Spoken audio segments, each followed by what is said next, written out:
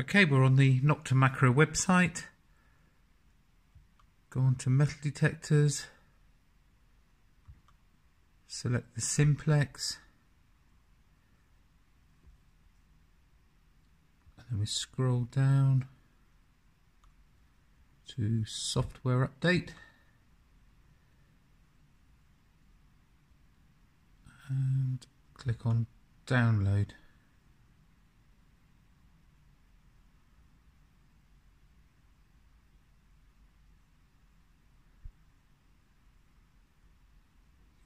Save as.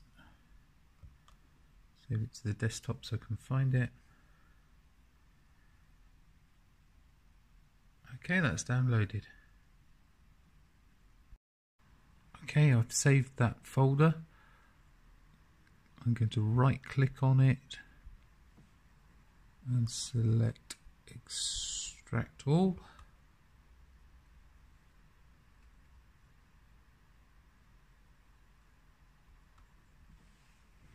Click extract.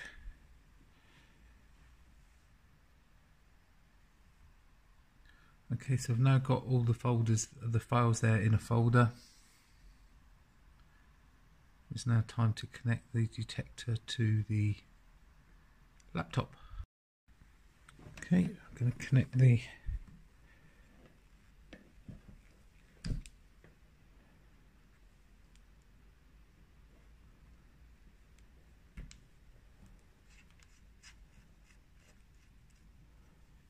lead, and connect the other end of the USB lead into the USB port of the laptop.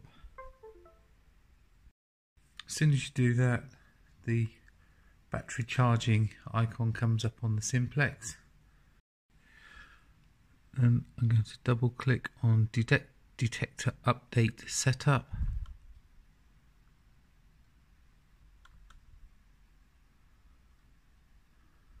Double click.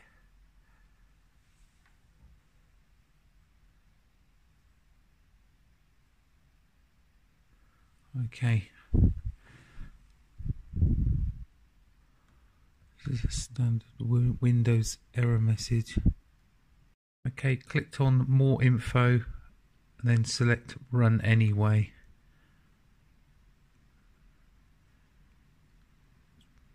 Preparing to welcome to the Nokta Makro update tool setup wizard. Select next.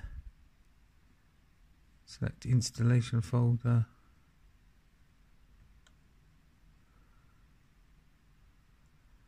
Macro detector update tool is being installed. Please wait.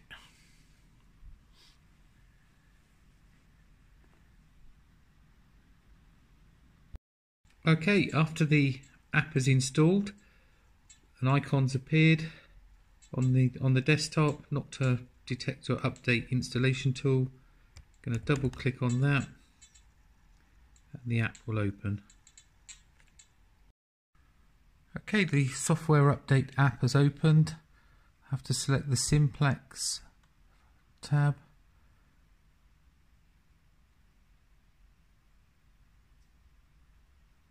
Select the file which I'd saved on my desktop. There's the file. Detect device. Okay, now clicking on detect device. Now it's come up with a message saying that the connection has been established with a detector, but one of the target devices is about to be downgraded. The update version is older than that of the device. And now I'm ignoring that.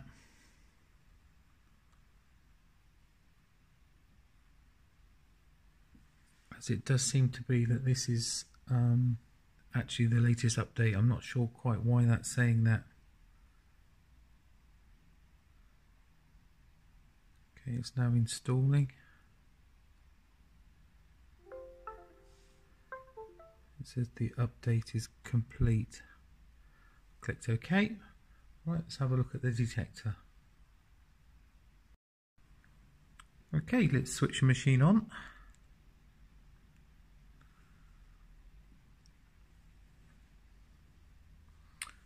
So software version 2.67.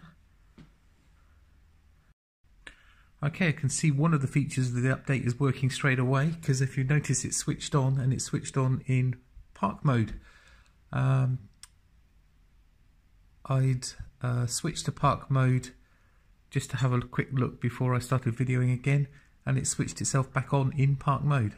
So that seems to be working. If I move across to the frequency adjust, we've now got 3 options.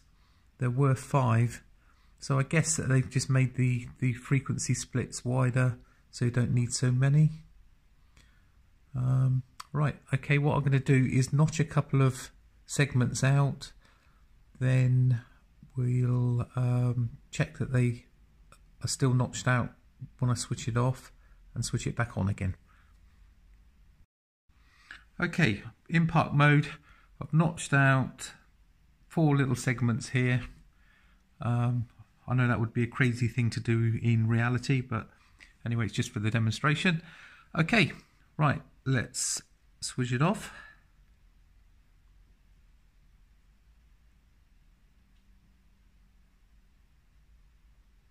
Switch it back on.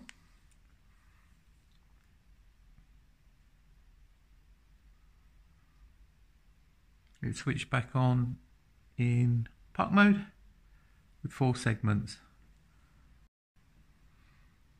Okay, if I was to go across to beach mode, I'm now in beach mode, switch it off.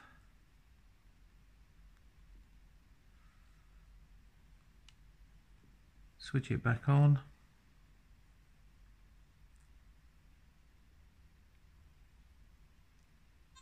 Okay, it returns back to beach mode, whatever the last mode you were in.